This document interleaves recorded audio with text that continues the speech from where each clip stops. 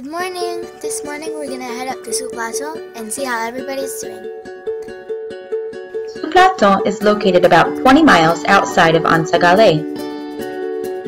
Many people walk or ride a donkey, while some take a moto over these very rocky roads.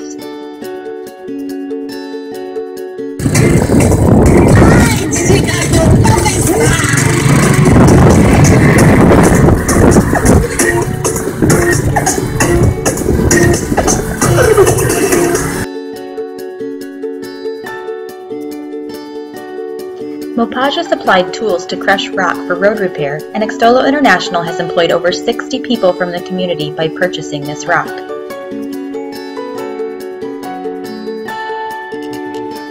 When we arrived, we walked out to a house that the village leadership team has decided is first on the list to help. This family of 9 lives here in this home where they are fearful that their house could crumble on them at any minute. After Hurricane Matthew, the house is being held up by sticks.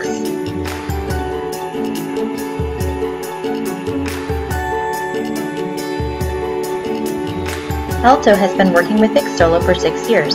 He is excited to return to help this family and teach others how to build a stronger house. When we returned to the church, about 20 men were waiting to register for the next Extolo masonry training. Morgan and Alto were able to tell them more about the Mopaja project and Extolo. We are so grateful that Extolo International has agreed to sponsor 5 students from Sous-Platon to come spend 1 month on the mainland for masonry training. After the course is finished, they will return to the village with Alto to help rebuild stronger houses that will stand for future generations.